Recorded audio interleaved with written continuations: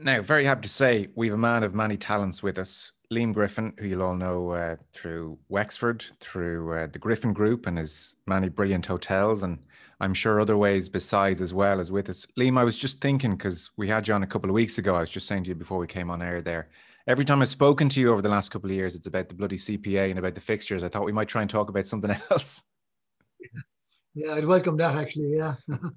Yeah, no problem. So, life at the moment, obviously not easy for people in your business. I suspect the recession and the crash was becoming a bit of a distant memory, and then your sucker punch like this. What's it been like? Oh, look, it's been really tough. I mean, from our perspective, we were only still coming out of the crash. We'd still some stuff outstanding from the crash that we were trying to clear up. And, obviously we didn't need this, but neither did anybody else. And we have a very loyal staff all over the place and a great team. So, you feel for all of those people. So, but look, at the end of the day, life matters and saving lives matters and doing the right thing matters.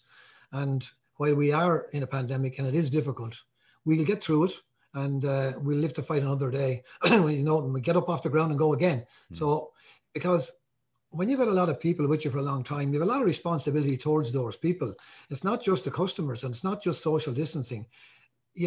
God forbid any one of our people who come into work and go home with COVID, and cause a problem at home or for themselves. So, you've got to kind of balance it all out. And then on balance, we'll make it and we'll get through it and we'll put it behind us and we'll go again. We've been picking ourselves up since I started in business. So it's not a big deal to pick ourselves up again. And hopefully it'll fly again when we get going, And from a business perspective, does it work that I guess the bills and the overhead stop coming in, you shut your doors, the staff go on the PUP and you just kind of wait it out? Or is it far more complicated than that? Well, it is. It's more complicated than that. It really is more complicated than that. But you're dealing with human lives at every level here. So everybody that's involved in your organization and outside it is absolutely afflicted by this or hamstrung by it. So, you've got to give a bit of a thought process to it and say, right, what's the most important thing that matters here? And the most important thing that matters is that we don't continue in this pandemic and that we save our own people and as many people as we can.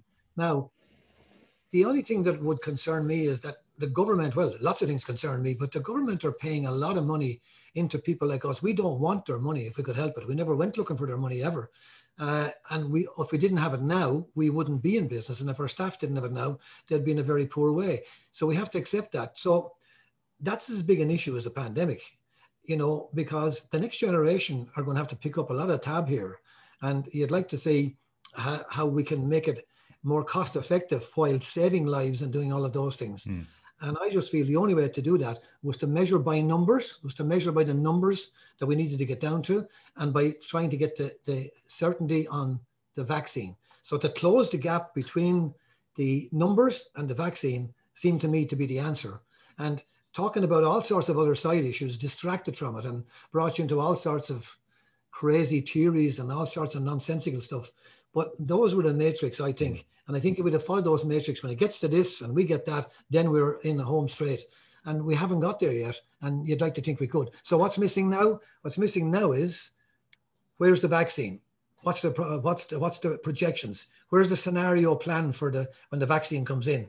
And what numbers do we need to reach to get there? Tell us both of those and then we'll all know where we're going. Will a lot of hotels never open again after the back of this? If you weren't viable before this, I find it very difficult to see how you could be viable after this. I just do. I really do feel that, what would it, that's a given, I think. But to be fair, it's so sad to see, on the one hand, so many people who come out of vulture fund systems and themselves, and our business was sold to a vulture fund as well. We were performing at the time, but it was sold to a vulture fund. And that whole vulture fund, you could talk all day about how unfair it was, unfair to the crowd of people in New York who never entered Ireland. But the government had to make a decision, they took the money, therefore that had to be all sorted out. But it'd be a pity to see someone who has survived that go down, because they would still be in the throes of getting out of that when this thing has come in. So it is a tsunami, and it's a tsunami that came out of nowhere. And of course, the biggest thing as well is that we didn't clear enough national debt before we started out here. We had come out of the pandemic. We were carrying 220 billion of a debt. and I actually said it much to the derision of some of my own family members even, and from other people as well, that I made a point in the paper, why are we not paying down something off it? What's going to happen if something hits us? And lo and behold, what hit us? We got hit with something much worse than I could ever imagine. But if we'd have had 20 billion paid off of that national debt, we'd have paid a lot of the money that's going out now. So now we've got hit by a double tsunami. We have paid down none of the national debt. And it seems to me that if you don't do a cost benefit analysis on what it costs not to have the vaccine, you're looking at paying money out every single day that's dead money completely, because we can't get the vaccine in. What's it costing on a per day basis to keep subsidizing business and subsidizing the people in business? And what's the cost of that? And how many vaccines would that cost per day? You know, that needs to be really looked at. But will that get the vaccine any quicker? I don't think it will. What was parking the pandemic for a second, what was the landscape like in Ireland when it came to the hospitality sector? Do we have too many hotels, too few? I know Dublin, there's talk of shortage of beds. I mean, it strikes me as a tough industry at the best of times. It is a tough industry. It's a Cinderella industry, and it's also a, if I might say so, it's a trophy gathering business as well. So, you know, you're nothing unless you own a hotel. That's what it looked like in the end of the 90s. And then we brought in a system, which was a tax system, favorable tax system for to develop new hotels. We were existing hotels. We hadn't got that benefit of that, but we were doing other jobs, and we had to get the benefit of that to put our own figures. We had to have some element of that as part of our funding. Otherwise, we felt we're not going to be here because we're funded by a completely different model. So then we over-hoteled, and we had trophy assets going in with big builders. And that's all due respects to them, you know. I mean, they thought it was a good idea, but you don't take a table for six in the middle of your own restaurant at 8 o'clock at nighttime. You don't eat your own manure. You don't get in the middle of the way when people are trying to serve people who are paying your way. So a lot of stuff happened that was a bit crazy. But however, the crash was inevitable because of the amount of hotels that were being built. And if they were all going to be filled, we were going to have pollution for the ordinary citizens of the country. We'd have had too many people that were going to fill all the beds. So there was no scenario plan about this.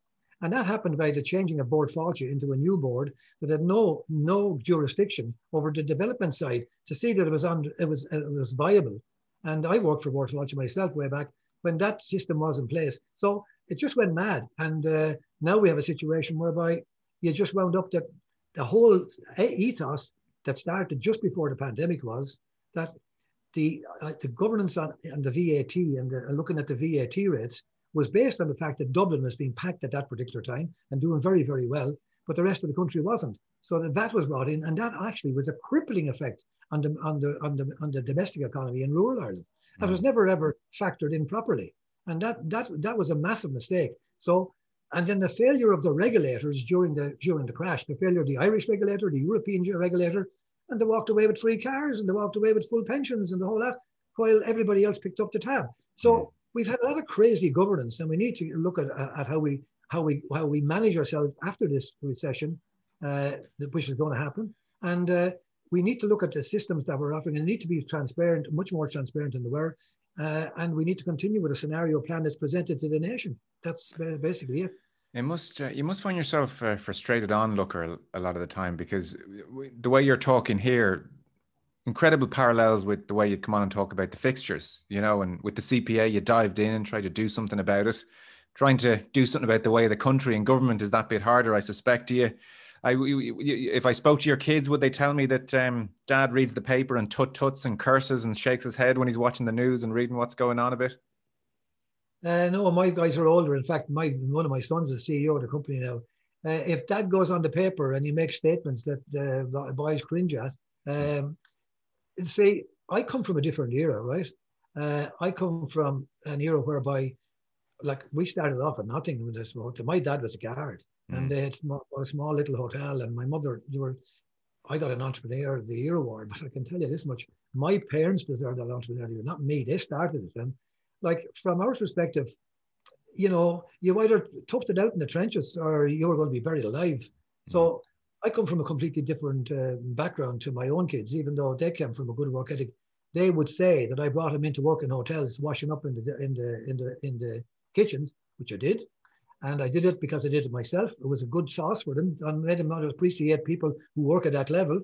And the men claimed I put them up on butter boxes with no shoes on them, you know. So that's not true. They only got small hours, but they morphed it into 25-hour days and all sorts. So Yeah. look, family business, and they're part of it now, and they're fourth generation family business technically, because my grandmother during the economic war started off a farm guest house with my mother. So we were a long time at this game. So Yeah.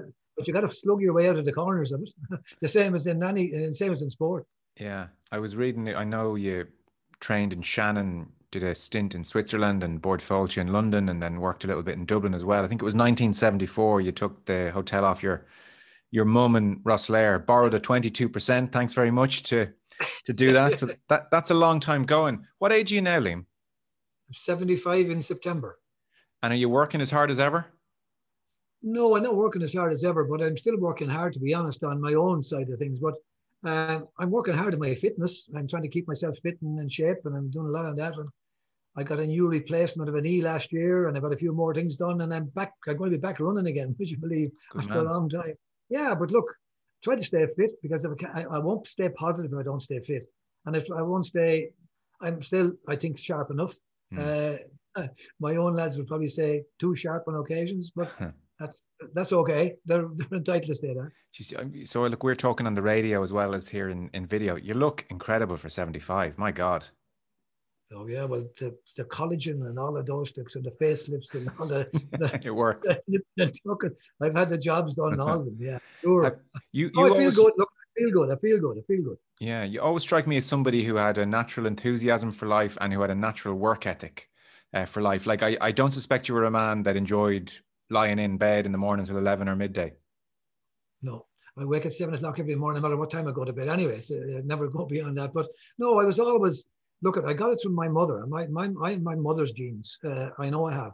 My mother would go 24/7 and not pull up for anything, but she was doing it to drive a family. She came from a farming background, and you know, my dad came from a farming background as well. My father's farm was an awful lot smaller than my mother's. He was from Clare, so like they were two fantastic people. I was so lucky to be born in with those people that they worked so hard. But it was all for us. It was all actually.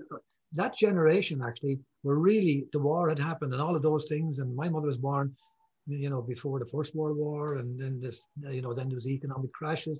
There was then the whole war of independence. Then there was the, you know, with England, the war, economic war with England. Then the Second World War. They lived through such times. So sometimes when I hear everybody saying about how hard this, you know, pandemic is, I often think of my mother. My mother's life was a total pandemic, if you like, to a great extent. And yet she was brilliant humor and good singer and all sorts of things. So they did all that for us. And, you know, I think I inherited my mother's genes because of her work ethic and her dedication to getting things done and seeing it off. And I think I was cursed with it maybe, but I don't think so. I was happy to have it. No, it's a blessing. I have to fight hard to get out of that bed in the morning. Trust me, it's not a good gene to have that one. It's not easy. No. How do you feel about aging? I mean, 75. Does it kind of catch you unawares sometimes? You think, my God, how has this happened? You must feel younger. What's that process like? Because it's not something we talk about all that often, getting older. But I can't say I'm looking forward to it. Yeah, and I can say to you this, that like in Ireland, like I'm 4 or 5 years younger than the man who's running America. You know, that's a fact. So ageism is got a lot to do with. There's a lot of people take a lot of things on ageism, but from my perspective, you know, an hour with a wise man is worth a whole study of books. And you cannot be wise unless you've gone through so much stuff yourself. It's all very well being an academic and being wise, and that has got its place in life. But you can also be wise from life itself. You can be wise from playing sport. You can be wise from so many things. So you carry so many facets that you can bring out. So I think it's wrong to dismiss people because they're older. If they've got any kind of a head on their shoulders, they retain a lot of stuff that's of value to other people. So I would think from my point of view, do I like getting old? Of course I don't.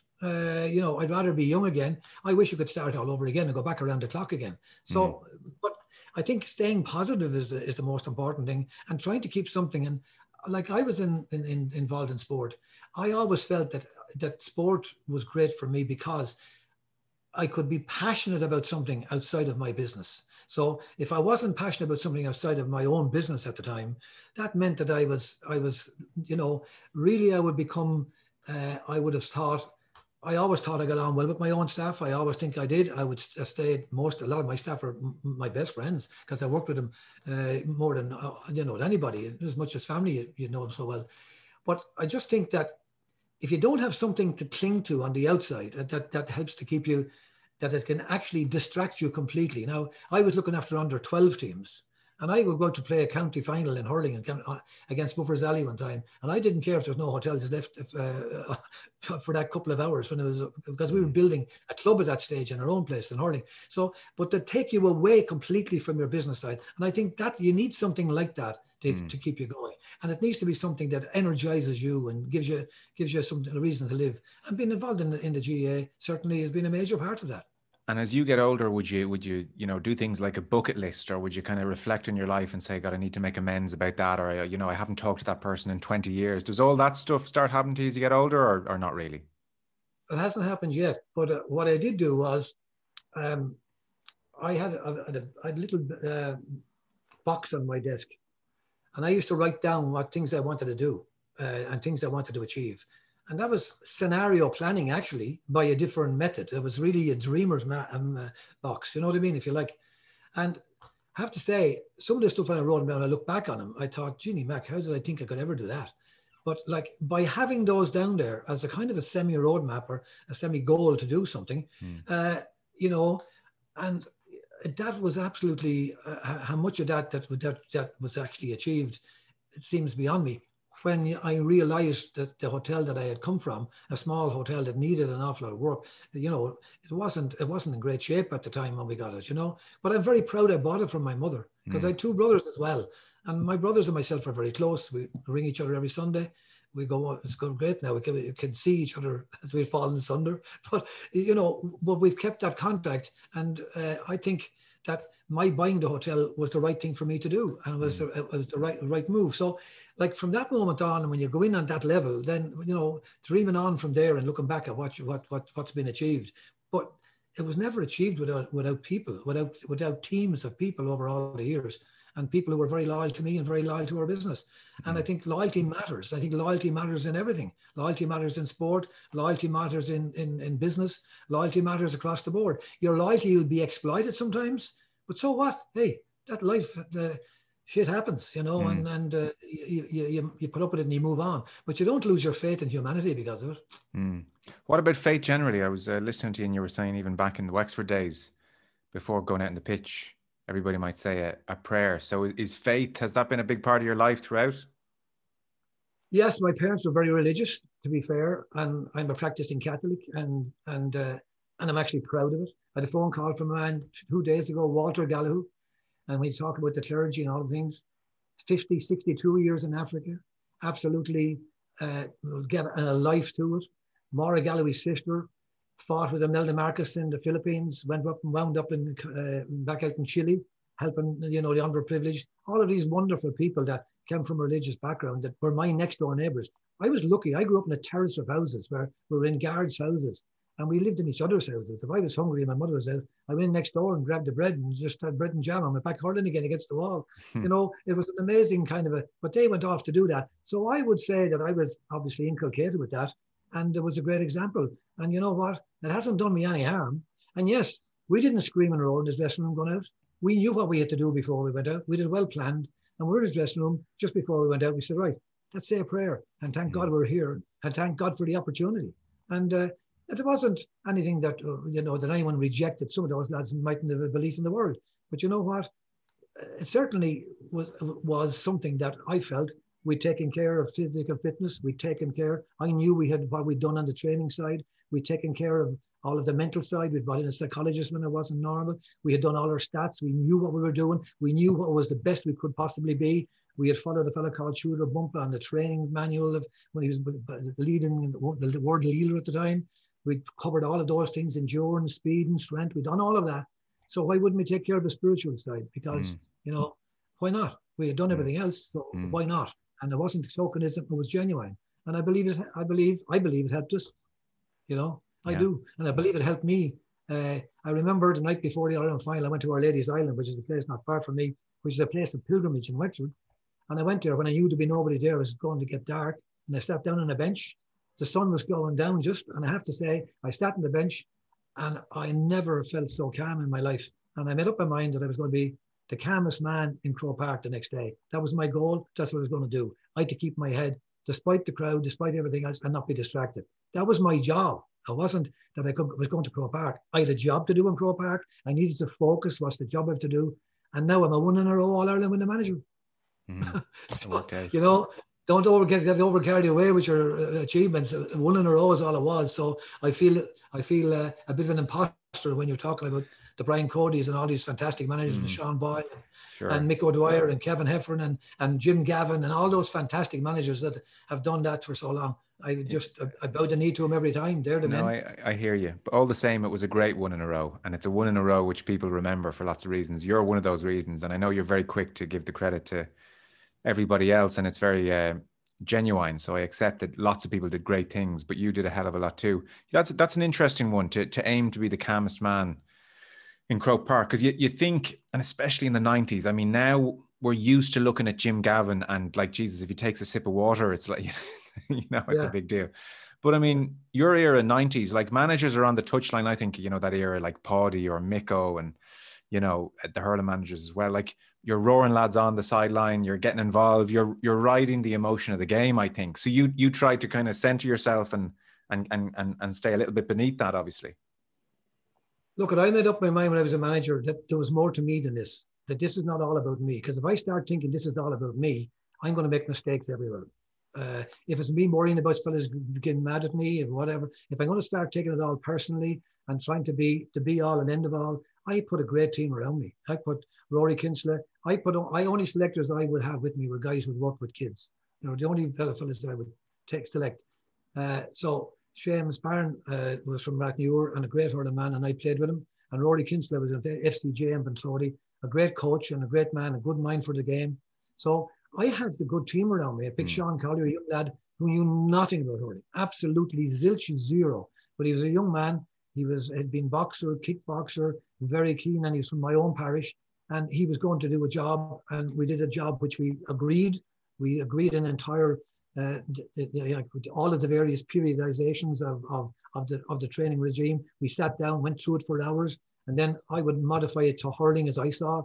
And, that kind of a team. And then we brought in Niamh Fitzpatrick. We had a vote on bringing in Niamh Fitzpatrick as a sports psychologist because I studied sports psychology for a while. And I went to America to a friend of mine called Bill Bowen in Rochester University, who was a dental researcher. And he was very helpful to me because his father actually was Nicky Racker's doctor. So he was one of the world's leading dental researchers and got awards all around the world, actually. So I actually went to those people because I wanted to know that I was going to be best in class. My own brother was a professional coach in England, and I was on to him and, looking for other stuff. And we got all of the various things and kept using that information to move on. So we put together a good backup. So I'm just saying, without that backup, you couldn't do it. And if you were going to try and do it yourself and say, I know everything, I didn't know everything. I absolutely didn't know everything. And I learned a lot from the previous managers in Wexford before me from watching what had happened. So they're a combination of all of those things. But I still say, and I'm not saying this to be falsely modest, a good manager is important, but he'll never win you in All-Ireland. You have to be good enough yourselves. He might give you a wherewithal so that you can thrive in what you're supposed to be. Supposing you're playing, that you can be put in a position that you can thrive in and that you can play to your best of your ability in that so that you feel comfortable. So that's the kind of comfort zone. If each individual player has that, rather than sticking a fella in somewhere where it's going to make him unhappy. We had one player who was particularly unhappy about certain areas, but we felt he could deliver for us. He didn't think he wanted to play there, but eventually he did deliver, and only for him, we mightn't have won in All-Ireland. So, but a bad manager will lose you in All-Ireland. Yes. But a good manager won't necessarily win you one because you have to win it yourself. And tell me that day, 223 to 215, an 8-point win against Limerick in that All-Ireland final. Did Liam Griffin manage to stay as calm as he was hoping to? I absolutely did, to be honest. Right. Because I knew. I was always of the opinion from training under kids. When you train kids in underage, you learn so much. I was playing in a club that had no tradition of hurling, zero tradition of hurling. And when I was a kid, our club were given walkovers in hurling. We couldn't play. I'd been a sub in a Wexford team that won All Ireland in '65. I was starting to do my interest and leaving cert, and we won the under 21 All Ireland, and I was on the panel as a sub. I came on in the All Ireland intermediate final. So I'm 18 years of age. I'm not 19 till that September, and I'm playing at that level. Then my club entered a team into the hurling championship the following year, and I hitched from player, and we gave a walkover. Like, you know, what kind of a life was that for a young lad that's trying to develop it? So when I came back to my own club and I started training the team and playing in football, like Rosslare was predominantly a soccer place at that stage. So in my time, we had won some bits and pieces in football, but we were amalgamated with other clubs. So when you start, I felt we'd never have a GAA club unless we developed hurling. So we started from scratch with hurling. So when you start from scratch, it's a completely different thing to start from scratch with a crowd of people whose families have no tradition of hurling and who don't know anything about it. So to build through that, you have to learn how to control a game.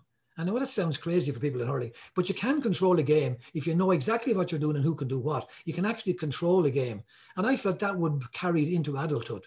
And why shouldn't it? So, but you needed like-minded fellas with you to be thinking on that without having to educate them to think about that. So I just felt that controlling the game, I always felt either in control or out of control on the sideline. And I always had to be in control, that I was able to control as best I could the game. In my deck of cards were there, and I had to try and make sure I could control that. But I then had a good system in place with Rory Kinsella and Seamus Byrne, and we had a system in place. We had no meetings on sidelines to discuss changes. Hey, when you're having meetings on sidelines to discuss changes, your ass is cooked. You know. What was the system? What was the system, Liam? For every single player we had on the field, I would go through that ad infinitum for hours. So if he breaks a leg, what do I do next? If the fellow beside him runs into him and the two of them break their legs, what do I do next? Who comes on there and who's best suited for that? And who on this panel can play there? Right. Now, Rory McCarthy was a brilliant little hurler. Small man. I saw him murdered under high balls, lots of them. So what I said to Rory was in agreement with the other people. When I say I mean we, by the way. Okay? So, Rory, you're forbidden from going under a high ball. Okay? Do not be caught under a high ball under any circumstances. Now, I knew that if I offered him €1,000 per game or to come out of that position, that he was going to opt for that. He, you know, but if you force a fella like that, so puck the ball out and it'll be okay. Now, if it goes down on top of a guy like that doesn't want it, it's not. Now, how can you use that to your advantage, right? And we only played with 5 forwards most of that year. We brought him to middle of the field, a very clever fellow, great sportsman all around, whisper his man out to the middle of the field, leave us room behind. Martin Storey had never scored against Offaly hardly in all his time, and we were getting no scores out of the 3 greatest halfbacks combination that we've seen, like Kevin Martin, Hubert Rigney, and Brian Whelan, right? They'd clean you out of there, right? And they played, I would say, they didn't even know themselves why the system they were playing. It was an automatic system, which is the best system of the lot, that covered for each other automatically and so forth. So how do you break that down? Well, Storey needed a room. So if we go out, he goes in, we could do all of those things. And we agreed how to do that for every position on the field, every time. And they went back and did it backwards, right? When you got to the end, you started and went backwards again. What happens if Damien Fitzhenry breaks a leg? What are we going to do about this? So, well, we're going to call in a sub who never played a match in the league. We needed to speed Damien Fitzhenry up a little bit, and he didn't like training too much. He wasn't fond of the endurance stuff, right? So we brought him out and played him wing back because he played outfield for his club. We brought him out and played him wing back, and we put the sub goalkeeper in for the entire National League. And we put him on. He was playing wing back and played very, very well in a lot of games because we were using him as an extra man when there was no such thing as an extra man, because he covered behind our full back line who played from in front. So his job was, and he loved it, get out. You know, we used to us standing between four lumps of timber. Like, if that ball breaks behind the full back line, it's your ball. So if they know they can be satisfied to go forward, the ball is behind you. So we're talking about getting into the minutiae right through everything. Now that's how and then you know that everyone's playing to that system, even though it's hurling and it's quick fire and it's fast. Yes. If you can get that system, you can get a game that you're able to kind of say, we're in control still. We're not going to fall asunder here. We're okay. And then all of a sudden, you know, it starts to come to you, you know. So we actually said at the meeting before the All-Ireland final on the Wednesday night, I got up and said, right, okay, lads, we planned for everything.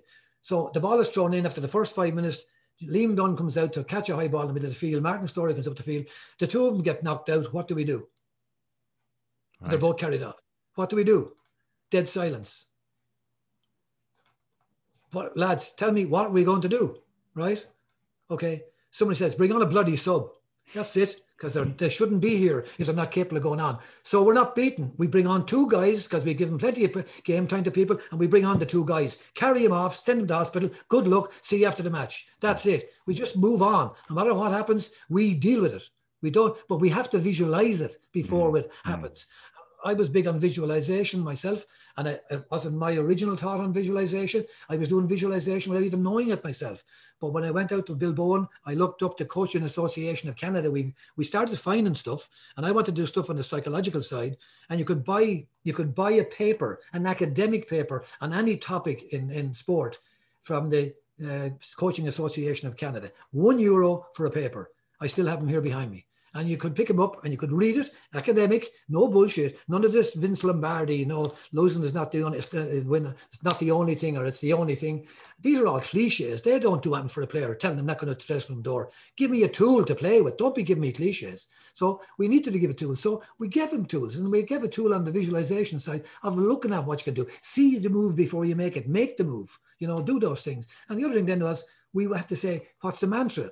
What do we get in our heads? So I looked up at a thing at some stage, and I saw one for a guy called Fox, I think was his name. He won a gold medal, I think, in the Worlds or the Olympic Games for rowing. I think it was sculling, single sculls. But anyway, he was always nervous, and every time he went in the race, he was worrying, I'm going too fast, I won't let this line. And he started getting nervous. So your man, who was his coach at the time, you hold the boat to let these fellas off. He's just had a mantra. And the mantra was that this is what you're going to do. You can only win if you get the best you can be. And if you want to get the best you can be, you've got to concentrate on your technique, okay? Now, don't be concentrating on who's behind you, who's in front of you. You just do the best you can do and the best way you can race. And that's it. And you take a stroke. You start to worry about a stroke and you'll miss the water. So as he's rowing, it's fast and clean, fast and clean, fast and clean, fast and clean. In other words, the oar was in the water, it was in the right place. Because if he misses on one side here, at that level, you're beaten out the door. It's the same way with us.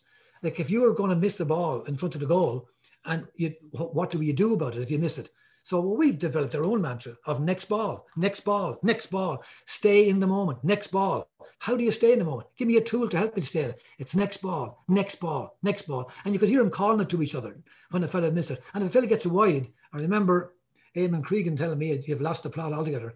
We were having problems with shooting. We had lots of wides. So we started analysing that and saying, we can't have like all these wides. But you know what? Go for it. If you're going to go for it, go for it. If you drop the ball in, I watched the Ireland final in football, fellas dropping balls into the goalkeeper's hands and coming out with it. I'm just saying, no, and that doesn't work. More conviction on the ball. If it goes wide, you don't give out to the guy like we do in the field when the kids are there and giving out to him for driving a wide. That's negative, and that doesn't work. So I remember saying Larry Murphy blazed the ball wide against Offaly. And I said, great wide, Larry, great wide, well done. And Eamon Cregan said, you're fucking losing the plot, going by. And I knew him from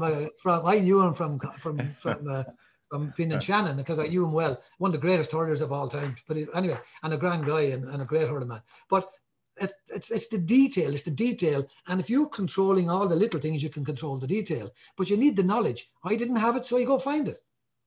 Wow, so interesting. I wanted to ask you about something else. So I know, I think you even threw it up on the board at some stage around this time. Like, what is hurling? Let's go back. Let's establish first principles here. What is hurling? And we need certain markers. And yes. What's really interesting, I remember Davy Fitz talking when he was Wexford manager a couple of years ago, when he first got in there and he was having a big impact. And I remember him, or maybe it was second year, and he was, well, what was the difference with the first year it went so well and the second year not so well? And he said, our hooking and our blocking is down. And I thought, wow, can it be that basic? Is that is so important? And I was really interested to hear you doing an interview elsewhere. And you were saying that one of your key markers, I think you had about 6 of them, but one of your key markers was hooks and blocks. We're going to be the best hookers in Ireland, I think was the line. Yeah. Look, I was trying to say, how do I measure performance? How do we get our team to actually really play every ball within the moment, defensively and in attack? What can we do to do that? So when you put the matrix up on the wall, that brings you to stats. So what we did, we had hooking, blocking, you know, and for example, if your man cleared the ball, we didn't blame the man marking the man who got the score. We didn't blame anybody, but we tracked back to where it started from by having that line, because we got it by the individual. And the God may strike me dead. Honest, on a Monday morning, we had a solicitor, a fellow called John O'Leary, a brilliant guy. His two favorite things in life, hurling and opera. Okay? Now, he'd go down well in most GA club rooms if institute said, this man's an expert on opera, you know, and they'd be saying, oh, holy Jesus, Mary and Joseph, what's going on here? But anyway, he was a brilliant man, great head. And we had him up in the stand, and he was given down to Seamus, who was sitting down, all of the detail, and Seamus was giving it to Rory, and Rory was talking to me.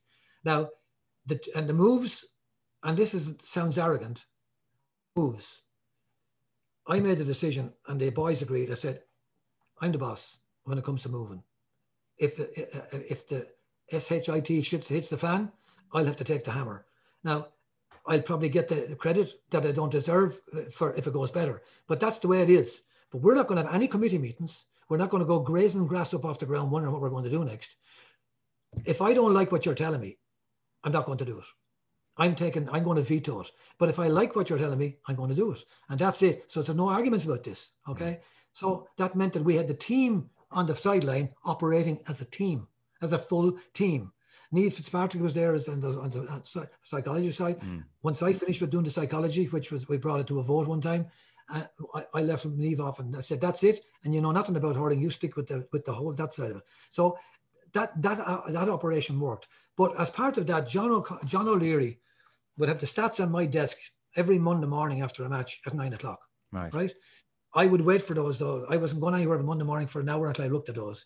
But I promise you, I could actually tell you the moves. I couldn't see it again because I hadn't time to be thinking through those things on the sideline. I was watching the overview, so I wasn't going into the minutiae. So it gave me a chance to relax and not have to think about all these things because I knew I had it the next morning if I needed it, right? So what you did then was you worked that. So you could say, okay, if you didn't hook or block, and if somebody wasn't blocking, and we had a marker on who was clearing, that meant that you could actually find out, like Martin Story's man. Like one day, Martin Story went berserk with me because I put him up on the board for -2 points. Right? He had got 1-4 or 1-3 or something, got -2 points. And of course, the boys were all laughing at him and he was looking at the board. And he goes, well, oh, Christ, what's this about? How did I get -2? Jesus, I was the best forward you had. I said, you were, but this is what happened. X cleared that ball that time. I wound up in the back of our net. That's one goal gone. The so-and-so happened. That happened as well. And, you know, but eventually he saw the merit of it. So a bit of fun, but it kept everybody. And I'm going to wind up at no score tomorrow after getting about 6 points here. You know, it's a psychological thing. It's a subliminal thing, if you like. And did you get to a place then where you were watching certain games and you were hooking and blocking and putting pressure on and you thought, this is beautiful, this is it? Absolutely. I only watched, a fella gave me a present. He was very nice to do it. He made a whole thing on a memory stick of 96. Well, he got it there a couple of weeks back off him. And he said, I want you to have this. And he gave it to me. So, and I was very kind of him to go and do it for me. But anyway, I only saw the Kilkenny match for the first time ever. I don't look at those matches back too often. I don't ever try it. I don't have the videos written of them. I prefer to have it in my head, actually. You know, the memory is nice to have. But I've actually watched the match between Wexford and Offaly, or Wexford and Kilkenny in the first round of the championship in 96. And Sean Flood was playing cornerback, and I was surprised we had picked him cornerback. I said, Sean, but we picked him to mark Charlie Carter, and he had a marvellous game. So I was just telling somebody, I'm going to give him a ring now and tell him, Shawnee, by the way, that match, and he had a great game. And knowing Shawnee, he'd say, Jesus, it took you 25 years to realise it. But anyway, the point is, they got through for an absolutely certain goal. And you remember JJ Delaney put a great block on Shamie Callan.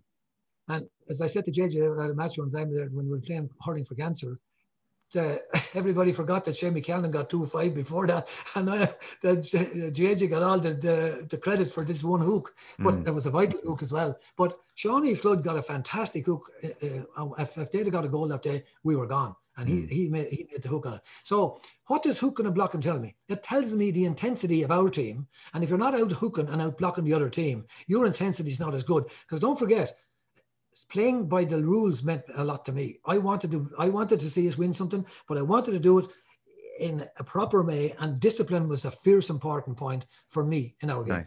Right. I did not want us giving away frees. I was looking at stats Gary Kirby getting 7 and 8 points in matches, and all these great free takers, and he was great. We couldn't afford to do anything. If we couldn't give anybody, and I'm saying this again without being boastful, the other fellas know this as well.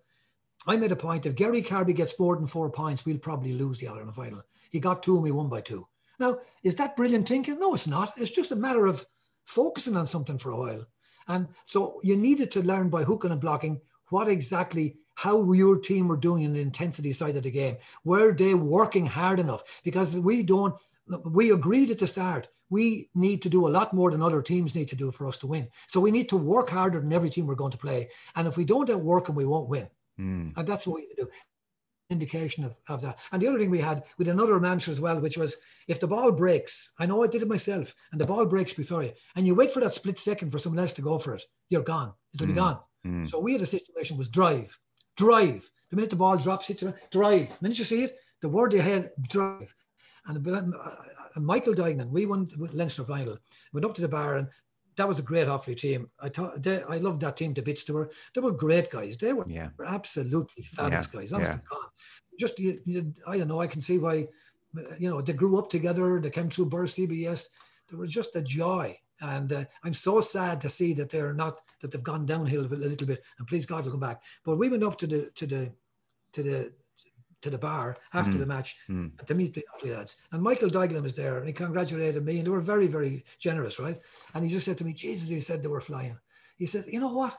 I was there looking at them, and they were just driving by us as if we weren't there. And he used the exact words that we had as a mantra. Amazing. Yeah. And I know lads did deliver on it, And in the dressing room, there's no point in the dressing room at halftime giving sermons, because I've been in dressing rooms on occasions where I didn't even think this fella is going to stop talking sometime now. And I'm a devil to talk myself. I know I am. But the point was that there's two key matrices you have to concentrate on. And I always said, it's 3 things. And after that, we're being superfluous. Get the 3 big issues out here, and we just throw them out there and say them and repeat them. And the power of thrice, say it 3 times, say it 3 times, say it 3 times, and bury it in people's heads. If you don't do that, you're done for, okay? You have to do it. So we had a man down at halftime in the All-Ireland final, which was the most unlikely man that I ever could imagine being sent off, was Eamon Scallon. Now, he was very unfortunate what happened. There was a row broke out, and, everybody got into it for a few minutes, and Pat Horan was nervous, I'd say. And when he went to throw the ball in, Eamon Scallon went to pull, and then he went to pull again. And Gary Laffin stuck his head in behind and it hooked his hurley, and he pulled on his own. So it looked bad. It looked like as if he was pulling on, but he did. It wasn't that. So he got the line. Now, I know that when I was at the press afterwards, I said if he deserved to get sent off, that's fair enough. Now, I didn't endear myself to some of his family members because they thought I wasn't standing up for him. But if I didn't see it by then, I didn't know then, and only afterwards I saw it. But I'm just saying that we went in with 14 men. So the point is in the dressing room. Like, you go out there to get revenge against Limerick. This is the time we get back to discipline. No fouling, no fouling, no fouling. Discipline, discipline, discipline. We need to go to the second half, and we didn't foul in the second half and inside the middle of the field. Now, like, I know that the Limerick fellas felt the next day that there was something wrong, that they didn't get a free in the second half. But that was our game plan, not to give any frees away, not to give them away, because we couldn't afford to. Yes. And the lads stuck to it. But that was because we had a plan on that. That's all. No other reason.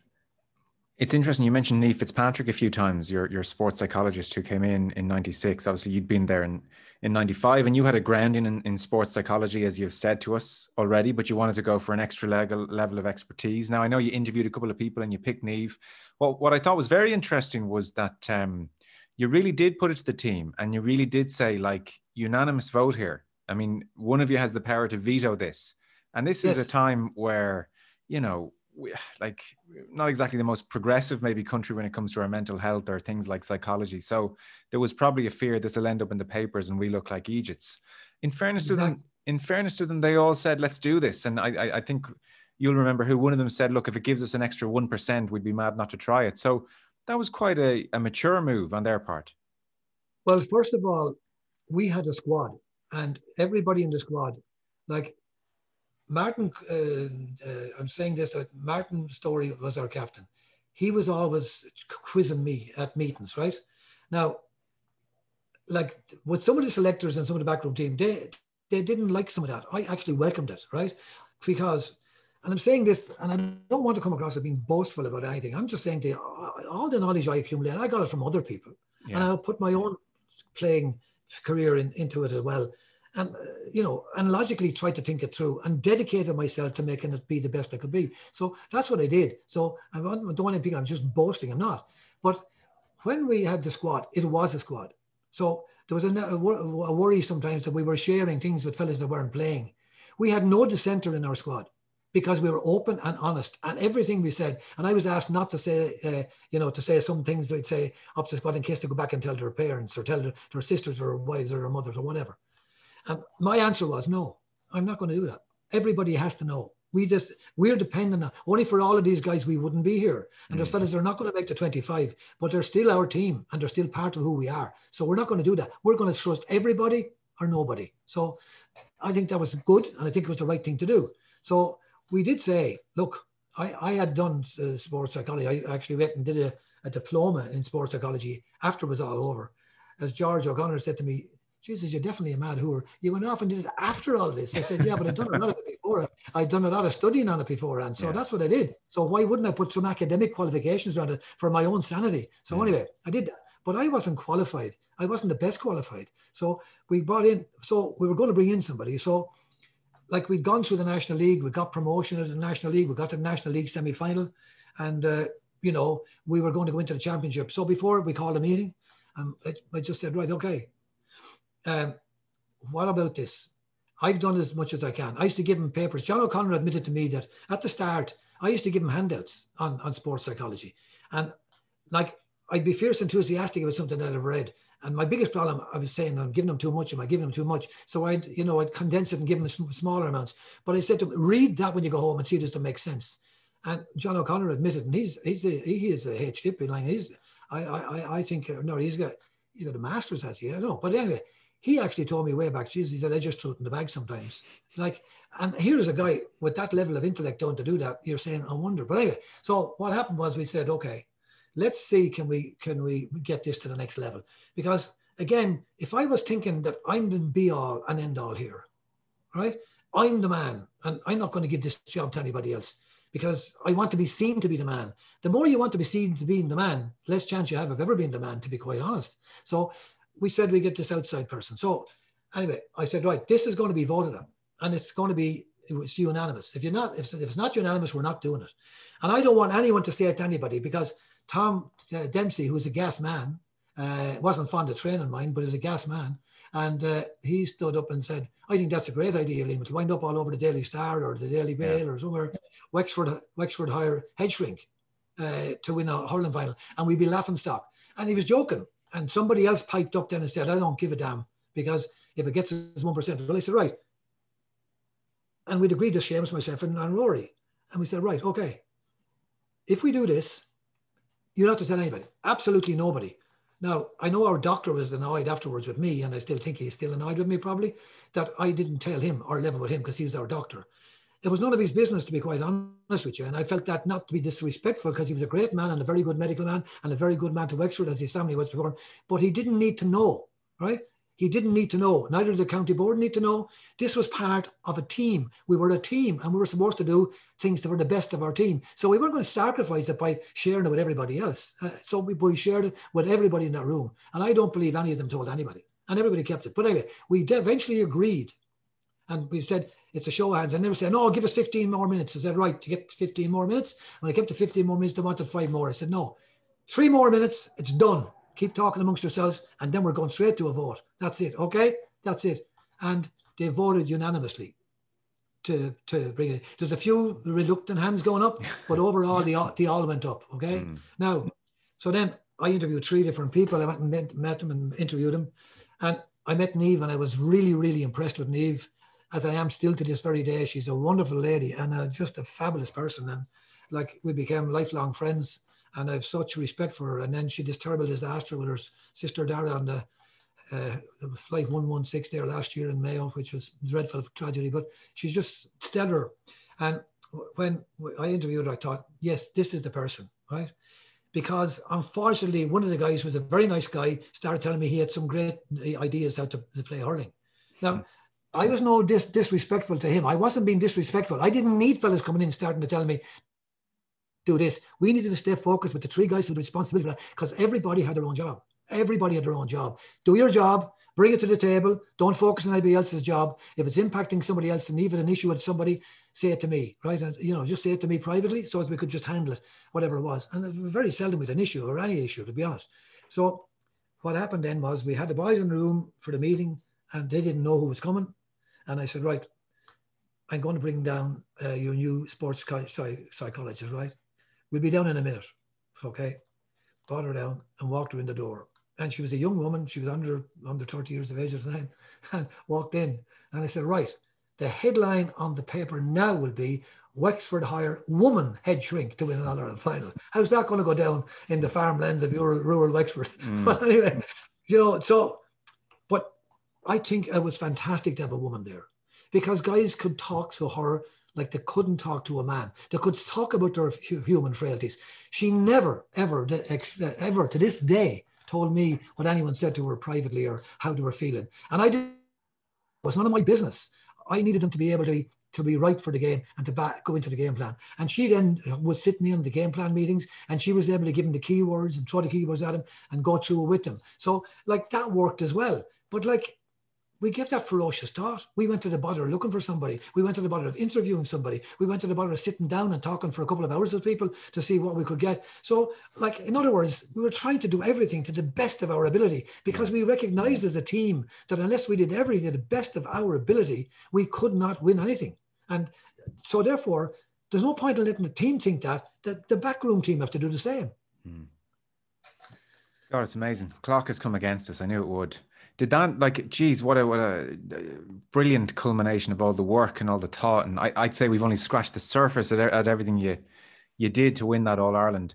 It must have just been the thrill of a lifetime, was it? Like, there was such colour that summer. I mean, even the bloody song survives, you know, everything about it kind of just landed for some reason. And the whole country kind of got a sense of a special group working together in unison. I mean, there's just wonderful. Is that kind of the highlight in some ways of your, I don't want to say your life, because I know family is first, but like, how do you compare that, what you've done with your hotels and stuff? I can't think you had a bigger buzz than winning that All Ireland. No, I had, no, this is ridiculous. I know this is ridiculous. People think I'm mental. We won an under 12 county hurling final. Stop. Seriously, we beat Buffers Alley in it, in a county hurling final for a small club. I never felt a feeling like it until the All-Ireland final in terms of sport, because like for us to beat Buffers Alley, you have no conception, because you're not from Wexford, what it meant. And you know what? A cousin of mine from Buffers Alley came into the dressing room and said, and I told him to get to be effed out of here. He said, well, boys, you're a right crowd of chaps. He said, I never thought I'd say today that a crowd from Rosslare would beat Buffers Alley in a hurling match. So, and our kids are there that didn't even know where Buffers Alley was. Half of them. I said, get out of here, right, as quick as you can. You're saying the wrong things here. But like, honest to God, I had put so much time into that it was massively important to me. And I remember, like, the All-Ireland final was something similar. You put so much work in. So there is a parallel. I know one is a much at a higher level, but from where we had come from. But, you know, I'm not, like, the look that I have, I'm lucky. The reason I'm so lucky was I was a child at the end of the 50s. I was a child when Wexford were absolutely the kingpins. I was a child when Wexford fellas carried Christy Ring off the field and after winning All-Ireland final. I was a child when Wexford were the most sporting team in Ireland. I was a child through all of that era. And from the time I was 5 till I was 18, Wexford contested almost half of all the All-Irelands. I had two cousins playing on the team in 1960. John Nolan and Pat Nolan. Pat Nolan was in the goal. I used to drive Pat Nolan mad. I was in the Wexford dressing room all through the end of the 50s and early 60s. I used to go into the dressing room and sit beside Pat Nolan. And remember Podge Kehoe putting everybody out of the dressing room. Kids used to get into the dressing room at half time. Like, it seems crazy. But Podge would clear them all out to make a speech, because Podge took over from Nicky Racker. And he used to make the speeches at half time. There was no manager making it. And I sat in there. I was in there. And I used to go out to the tap and wash Pat Nolan's boots and bring him back into him. You know what? And I used to, you know, I went to Wexford Park on a bicycle and go home with a bike. I'd be soloing home from Wexford Park with a bike, or on the bike. You know, it was just, I was inculcated with that. Nicky Rackard to me was God, and so were those fellas. And, you know, when we weren't at the matches, when there was too many crowds, you listened on the radio. And in that terrace of houses, that match blared out through those windows. And I was sitting in there, the youngest of everybody. And then he used to put me in the goal and pepper me with shots with a football. So, because football is the game there.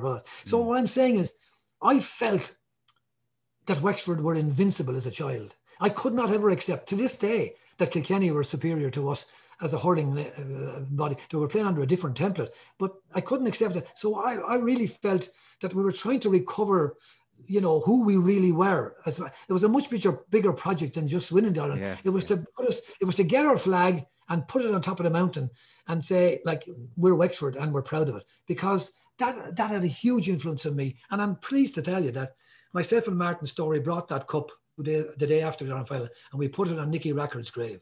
Because I said to him at the grave, there would have been no Martin Storey, and there definitely wouldn't be any Liam Griffin, only for that man.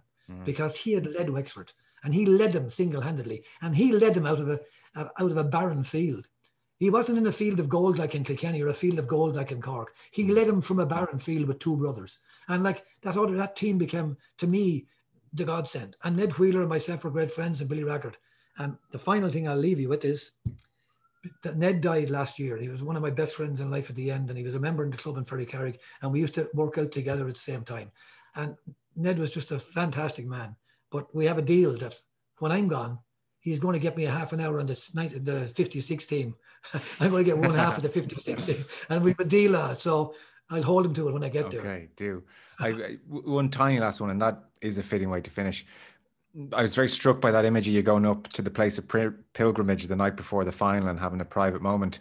Was there a moment in the minutes, hours, days, or even weeks, you know, I guess the euphoria lasts for a while, even the weeks after the win, that you cherish a memory where, I don't know, you shared it with somebody, or maybe it was a personal, private one? Or is there any memory of those, that period after you win where it kind of hit you, or that sticks with you now all these years later?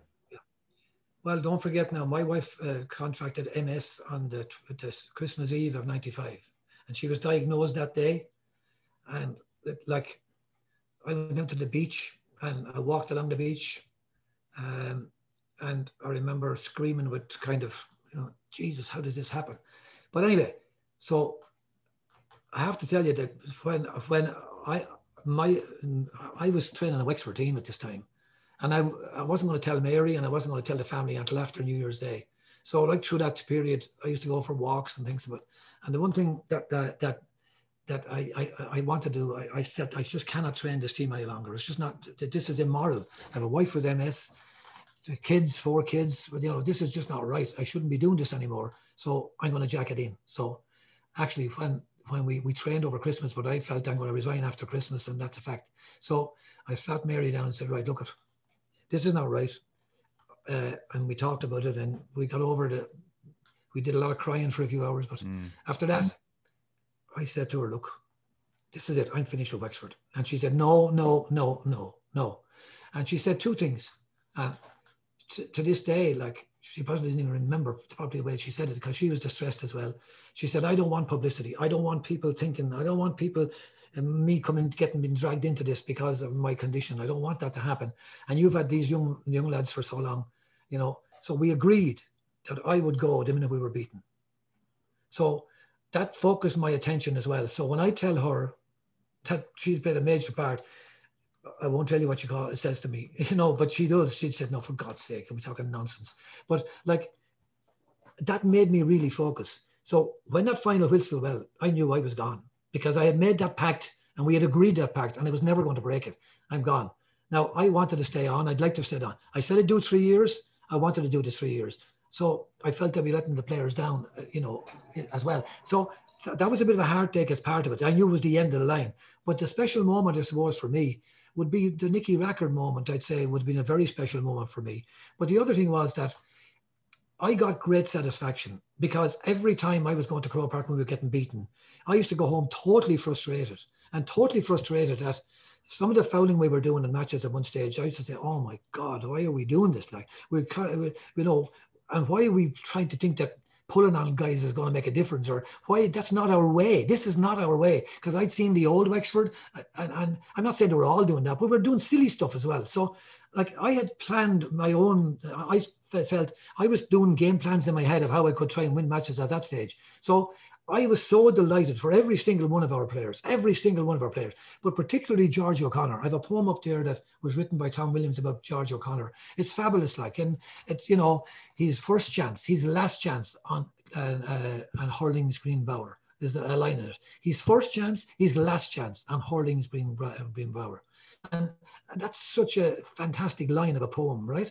And George dropped to his knees, and George is actually a cousin of mine. His father and my mother were cousins. So like I looked at, my heart used to break for him, and John O'Connor as well at the time. So everybody on that team that were there for so long, they were great hurlers and they got their just reward. And that really gave me great satisfaction to know that George in particular, Billy Byrne, who Wexford selectors dropped in '93 because we lost to Kilkenny in the Leinster final, and Billy was targeted for that and dropped off the panel. We brought him back in, and he won an Ireland for us, to be fair, because we did another thing. We wanted to have subs on the bench that we knew were game changers. So we told Billy Byrne and George O'Connor, we probably will not start you, but will you stay with us? And you know what those two guys said? Billy Byrne says, I'll do whatever I'm told. If you want me a sub, I'd go for a sub. And George said exactly the same in two separate places. Whatever you want, I'll go into subs. That took big men. You professional fellas sulking now and want to leave their club because they're not getting a game, you know, and they're not playing well. But we use the two boys, and I'll never forget, if you don't have something behind you on the line, you know, it's okay. Look at Ireland last night in soccer. Look what they brought on. The Serbians brought on some terrific players, right? And Ireland then were demanding of Ireland to be as good as some of those. They weren't, but they played very well. But anyway, so these two guys are standing behind you or sitting behind you. So you knew when things were going wrong. That was part of our game to bring on Billy. And we had a methodology when we brought on Billy. We changed our game plan to high ball into the edge of the square. And we delivered that. And everyone knew the ball goes to Billy in the middle, in front of the goal. Because you know what? I don't care what to talk about the modern day in hurling. I don't care what to say about non-stop holding onto the ball. The danger area is still in front of the goal. That's the danger area. And if you don't put sufficient ball in there, you won't get goals. You need to put them in there. And that's it. And as a fella in there can't fight for it, why shouldn't he have to fight for a ball as much as the fella centre field? Just because there's an extra man in there, okay, the ball goes over the bar. But there's ways of beating that system too, don't forget. If you want to think about it long enough, there has to be. Anyway. Oh my God. You got me wound up. Listen, what a way to finish. The fire still burns. Liam Griffin, thanks so much for the time. I just enjoyed that. That was an education. So listen, I'm sure everybody at home enjoyed it as well. Thank you so much. Take care of yourself. Thank you, Joe. Thanks very much.